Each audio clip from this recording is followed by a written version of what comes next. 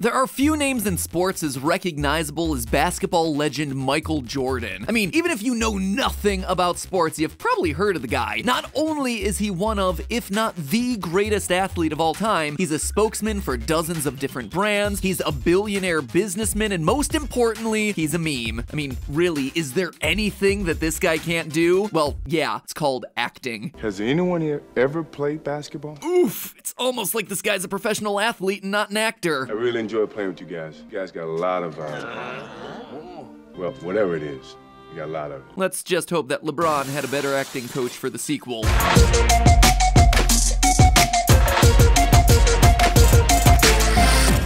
Hello, Internet! Welcome to Film Theory, the show that always asks, y'all ready for this? And by this, we mean lengthy analytical deep dives into movies you loved when you were in elementary school. My dear theorists, it should come as no surprise to those of you who know me well that I wasn't exactly the sportiest of children growing up in the 90s. They just weren't as interesting to me as video games, or movies, or math, or Phantom of the Opera. You all laugh, but that Phantom's got himself some mad ups. No, in all honesty, pretty much everything was more exciting to me than watching the old sports ball. But there was one notable exception, the cinematic masterpiece known as Space Jam. Combining cartoons with one of the most popular athletes on the planet, talk about a slam dunk. Now, the plot isn't exactly the most important thing, but if it's been a while, here's the original Space Jam story in less than 30 seconds. Some small aliens get sent to Earth to abduct the Looney Tunes and take them back to their alien theme park planet. Bugs Bunny, obviously not wanting to be abducted, notices that the aliens are small and challenges them to a basketball game in exchange for their freedom. Good plan, except for one thing. The aliens steal the talent from 5 professional basketball players on Earth to turn themselves into the ultimate basketball team, the MonStars. With their freedom on the line, the Looney Tunes kidnap Michael Jordan to help them win, and after a hard-fought, poorly officiated game, the Toon Squad comes out on top. Also, Bill Murray shows up randomly, which might be the most realistic part of the movie. That's all, folks. This movie single-handedly got me interested in basketball. Sure, I might get picked last in gym class, but if Elmer Fudd can dunk one, how hopeless can I be? I'll let Sniffles the mouse sum up my playing philosophy. I'm small, but I'll try really, really hard to be good at basketball. I always try hard. My mom says try your best in everything you do. Sure, the movie might not have taken home an Oscar, but it won something better. $1.2 billion in merchandising revenue. So you can kind of see why a sequel was inevitable starring the new Michael Jordan, aka LeBron James. So yeah, gotta say, kinda hype for Space Jam: A New Legacy. Now, I haven't seen the movie yet, so I don't know a whole heck of a lot about the team that LeBron has to face other than they look like rejected aliens from Men in Black. But I gotta say, these guys have got themselves some huge shoes to fill. I mean, the MonStars in the original movie were an unstoppable team. Huge, intimidating, and harnessing the best talent that the NBA had to offer at the time. LeBron had better be thankful that he's not facing up against that, right? Well, no. Looking back on Space Jam, the MonStars were actually a team that was built to fail from the start. As scary as they were, I'm confident in saying that if the MonStars were to play in the NBA these days, they'd finish dead last in their league. Don't believe me? Well, let's lace up those Air Jordans and pour yourself a tall glass of MJ's secret stuff, because it's time to come on and slam the MonStars as the crummy team that they were, and how they'd only be worse in this new movie if they were to return. Now, to really start talking about how good the MonStars weren't, we actually have to consider their individual players, or rather, the real NBA players that each alien stole their talent from. Obviously, the MonStars didn't precisely turn into the players whose talent they stole. To the best of my recollection, Patrick Ewing was incapable of breathing fire. But based on the original form of the aliens and their ignorance about what basketball even was, it's safe to say that the aliens didn't add any sort of basketball skill to the equation. So to simplify the argument, we're gonna say that the Toon Squad was essentially playing a game against the 5 players that the MonStars stole their basketball talent from. Individually, all 5 of these guys were good players, but together, it's gonna make for a strange team. The typical positions on a basketball team are point guard, shooting guard, small forward, power forward, and center. And historically, teams have one player at each position playing at any given time. Guards tend to be smaller, faster, better shooters, and better ball handlers. Power forwards and centers are bigger and slower. They play closer to the basket to block shots, get rebounds, and score from close range. Now, the MonStars clearly valued their big guys, since 4 of the 5 players they mimic are either power forwards, Larry Johnson and Charles Barkley, or centers, Patrick Ewing and Sean Bradley. And the MonStars had no middle ground because their 5th player is Muggsy Bogues, the shortest man to ever play in the NBA at just 5 feet 3 inches tall. So it's not a roster with a lot of balance, but hey, weren't those just the 5 best players in the league?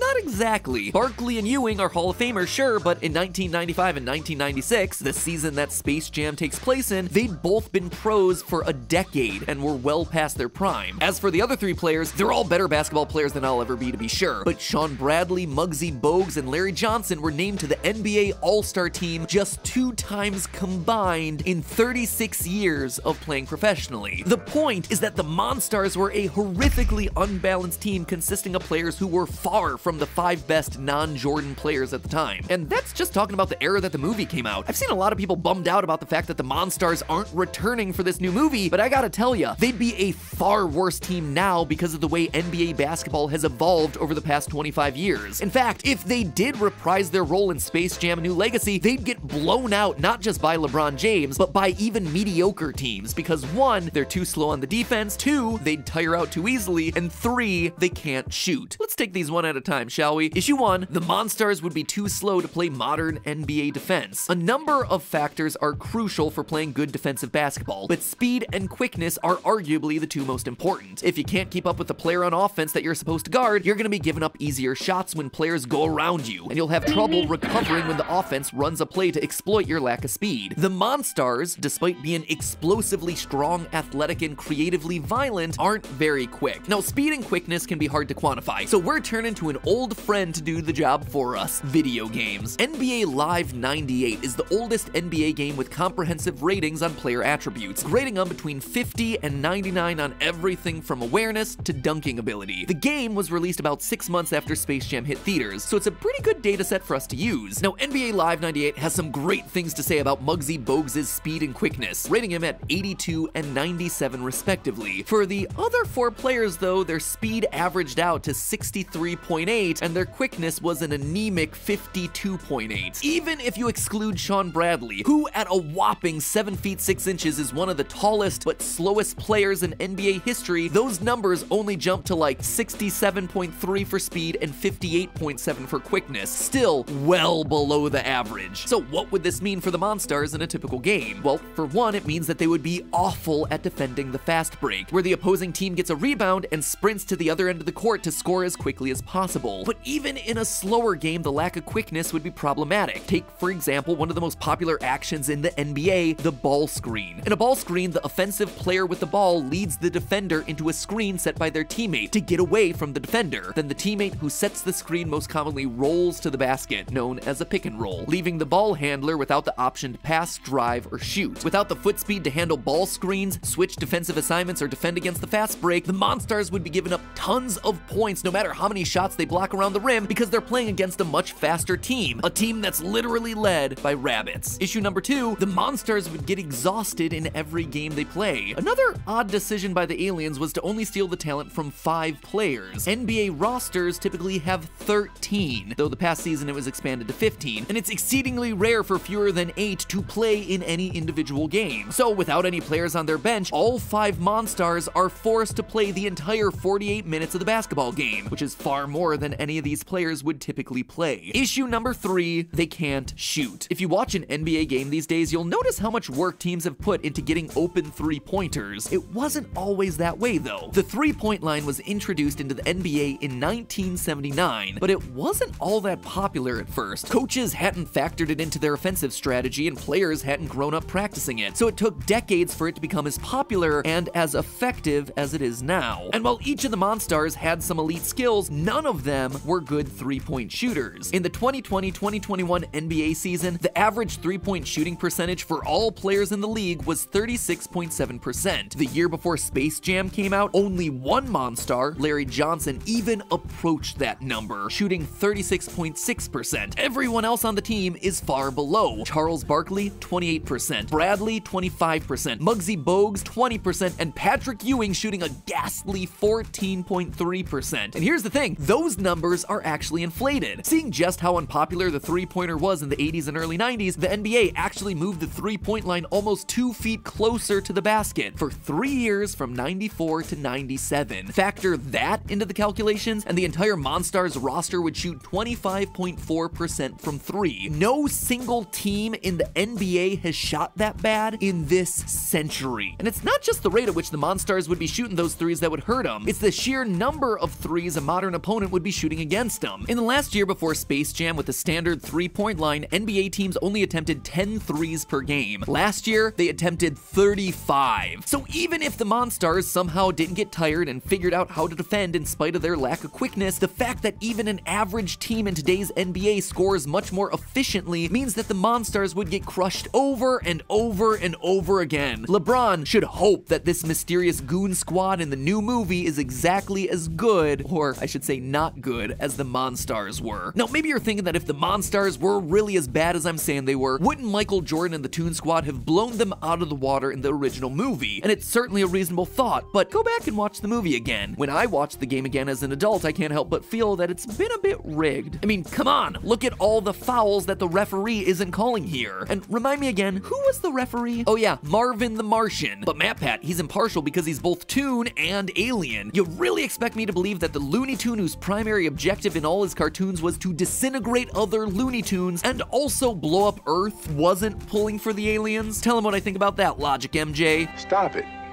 Get some help. But hey, that's just a theory. A film theory. And you know, I've actually been doing a lot of binge watching and prep for this new Space Jam movie. Not only does it feature all our favorite delusional doodles, the Looney Tunes, but there are just a ton of cameos from a lot of other Warner Brothers classic characters. We're talking Scooby-Doo and the whole Mystery Incorporated team, Pennywise the Clown. Are those the Droogs from A Clockwork Orange? What? What I'm saying is that in order for me to be fully ready to comprehend the massiveness of this movie, I've got a lot of catching up to do. And luckily, today's sponsor, NordVPN, is here to help. Nord is the trusted online security solution used by over hundreds of thousands of internet users worldwide, myself included. Did you know that with a VPN like Nord, you're given access to streaming sites around the world? That's right, with NordVPN, you can get access to other countries' versions of your favorite streaming sites, giving you the ability to stream movies and shows that may not be available for you at home. With over 5,400 servers in 59 countries, you can essentially unlock a never-ending streaming library. NordVPN is literally the only reason I've been able to watch every season of RuPaul's Drag Race internationally. There's so many of them at this point. Australia, Thailand, UK. They're impossible to watch here in the US, but guess what? With NordVPN, just one click,